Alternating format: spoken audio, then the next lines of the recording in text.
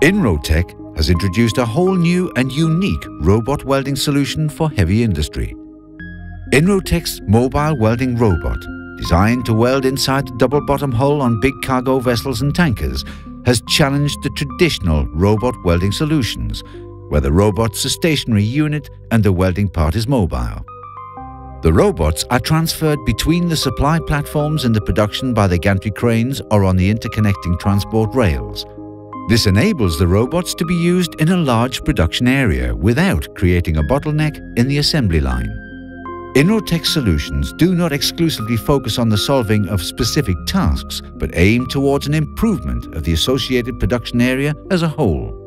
The robots are inserted in the double-bottom hull through manholes measuring 60 by 80 centimeters. They're supplied with power, CO2, fresh air and ventilation pipes for fume extraction from the supply platforms which are part of the project. These supplies from the platforms and the transporting system are not only used for the robots, but will also help the shipbuilders and improve their working environment. The robots can be handled by one operator who, by means of an integrated crane, lowers the robot down into the hull where it's operational within a very short time. The user interface also differs radically from traditional robot operation philosophy.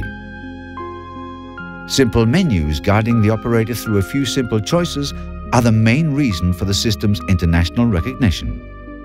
No infinite program codes need to be understood or adapted. The simplicity of the system makes it easily usable for everybody in a few minutes. The robot has the necessary intelligence built in to enable it to identify the welding tasks without any input from the operator, thus minimizing the operator's chance for making mistakes and eliminating the need for detailed knowledge of robot operation. Through low technological sensors and intelligent programming, it's been possible to create a welding robot that meets the demands for higher productivity, simplicity and quality, whilst at the same time minimizing operator time.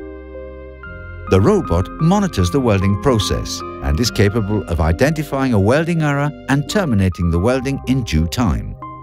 The system is developed in cooperation with Odense Steel Shipyard, where it's been in operation until the closure of the yard in 2010.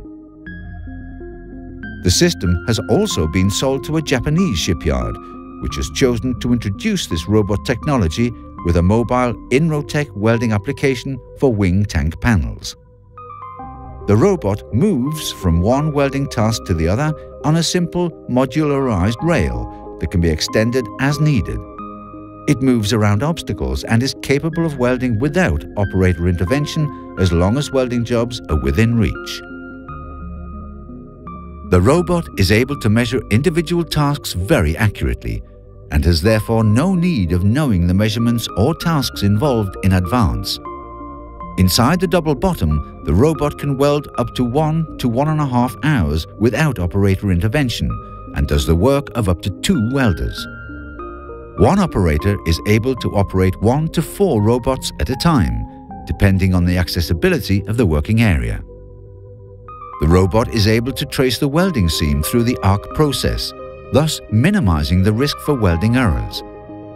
The number of welding passes as well as seam size can be adapted in a simple manner and optimized for each task as needed. At Odense Steel Shipyard, an additional welding application for welding brackets on the wing tank of bulk carriers was developed.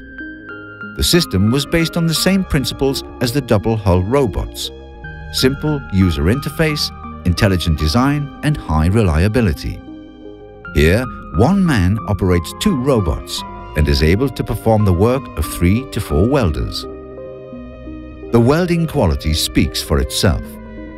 Inrotech is not only focused on economy, working environment and efficiency, but also takes pride in providing quality in both product and result. For further information, visit our homepage www.inrotech.com. We're looking forward to hearing from you.